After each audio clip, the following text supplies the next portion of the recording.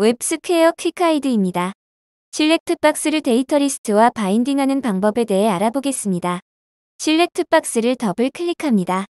아무것도 설정되어 있지 않습니다. 브라우저에서 확인해도 아무것도 표시되지 않습니다. 다시 스튜디오로 돌아와서 데이터 컬렉션 탭을 선택합니다. 데이터 리스트를 생성합니다. 데이터 리스트는 시티 컬럼과 코드 컬럼을 갖고 있고 해당 컬럼들의 데이터는 로컬에 정의되어져 있습니다. 실렉트 박스를 더블 클릭합니다.